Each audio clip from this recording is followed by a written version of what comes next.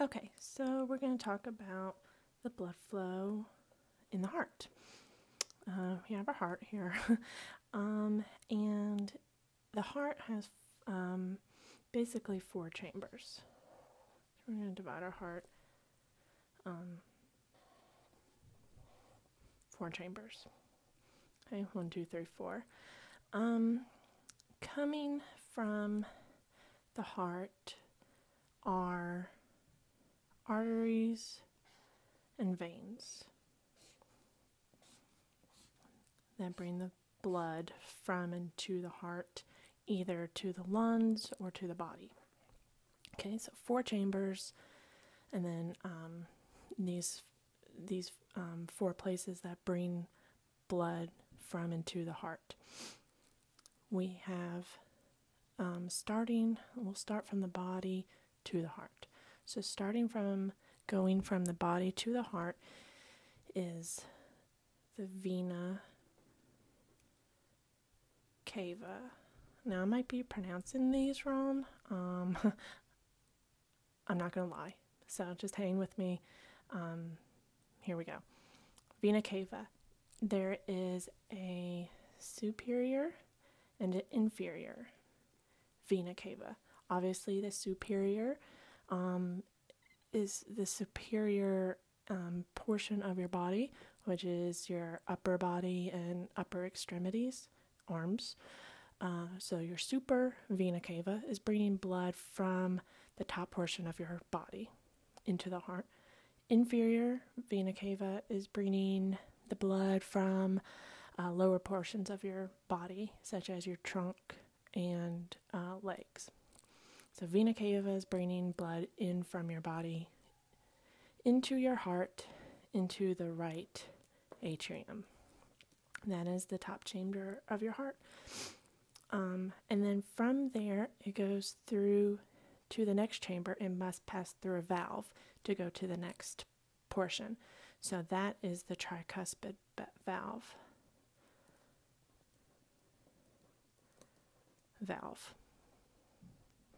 It's got to go through that valve. From there into this chamber, which is the right ventricle. And then once it leaves this chamber, it's got to go through another valve here, and that's the pulmonary valve.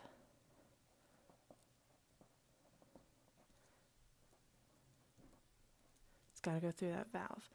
And from leaving the pulmonary valve, going through there, it has to go out this way, the pulmonary artery. Okay? And that's leaving towards the lungs. It's going to the lungs. And now from the lungs, it's going to travel. It just left the heart through the pulmonary artery to the lungs. It's going to go through the pulmonary vein now, from the lungs to the heart, into this chamber, left atrium. So from the left atrium, it's got to travel through this another valve called the mitral valve.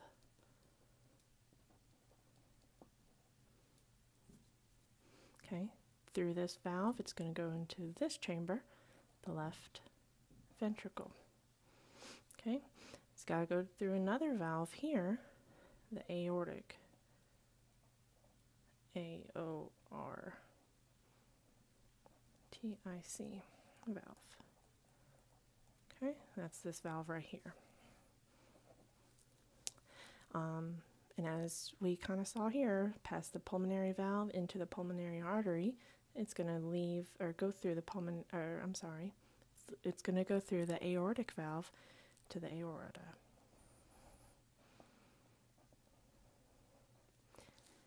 Leaving the aorta into the rest of the body, from the heart to the body. Okay, so that's kind of a quick and dirty version of it. So if we want to actually do blood flow through our diagram here, we'll start from the body, deoxygenated blood, blue, from the body through the vena cava to the right atrium, through the tricuspid valve, into the right ventricle, through the pulmonary valve, through the pulmonary artery, and out to the lungs.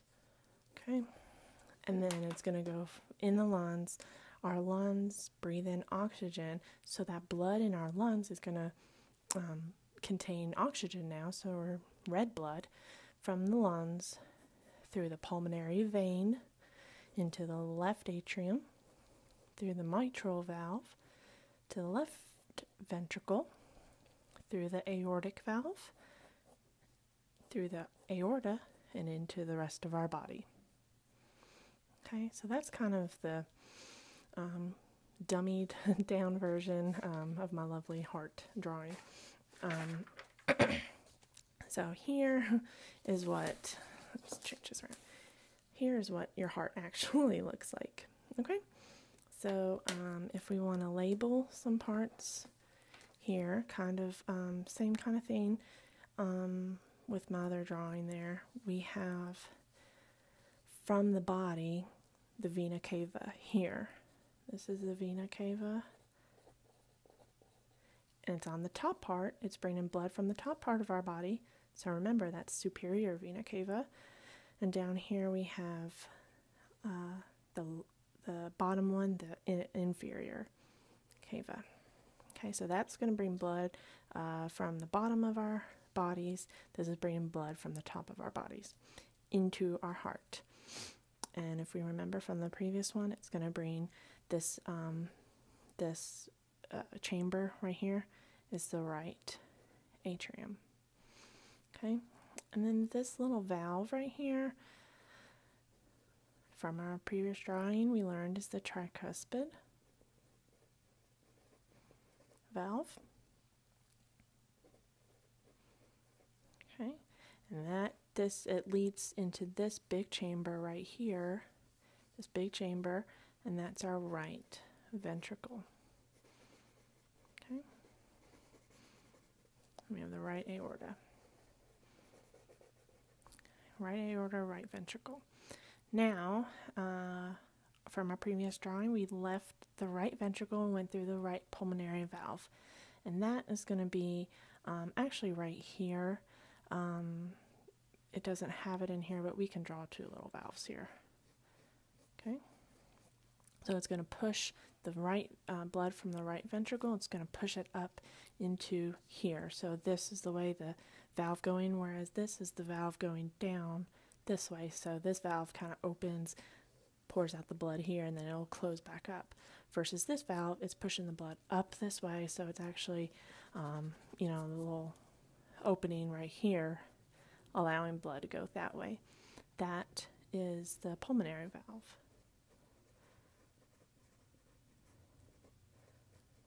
Okay, so that's going to have blood going through here, and, pulmonary valve leads to pulmonary artery. Okay, so this whole thing, this is the pulmonary artery going this way. This is the pulmonary artery right here, going in between here, out here. Okay, pulmonary artery. Then that leaves the heart. The blood leaves the heart there, goes into the lungs, gets oxygen, and it's going to come back in through these things right here, right there, and right here. So this is your left lung over here. This is your right lung over here. It's going to come back through these, called the pulmonary veins. Okay, this is the pulmonary vein. Okay, then it's going to enter in this chamber right here, your left atrium. This valve right here is pushing blood down here, so that's why this valve is opened the way it is. That is your mitral valve. And it leads into your left ventricle. Okay.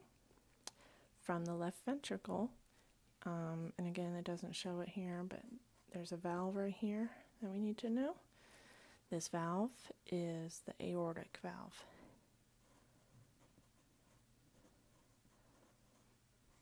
Right there. And that's going to lead into the aorta and out through the body, to the body. Okay. So if we actually draw in our blood again, we have deoxygenated blood coming in through the vena cavas here, this way, and down from this way, okay, into the right aorta. It's going to fill this chamber up here, and when this chamber gets full, it's going to press it down in through the tricuspid valve, okay, push that through, and once this area gets filled, right ventricle gets filled, this actually will close up. The valve will close up. So this chamber here is filled with blood. Then this valve will open up and blood will go through this valve into the pulmonary artery and out this way and this way to the lungs. Okay, this way and this way to the lungs to get oxygen. Okay, so now it's got oxygen. It's going to come back into the body, or into the heart from the lungs. Okay. This vein actually goes behind. You can't see it, so this is showing that it'll enter into the left atrium. Okay. It's going to go through the mitral valve and into the left ventricle. Left ventricle. When that fills up, this valve closes, this valve opens. So blood is going to go through this valve, the aortic valve. Okay. And through here behind the, you can't see it in this drawing, but it's behind the pulmonary artery. So it's going to go through here into the aorta and out to the body.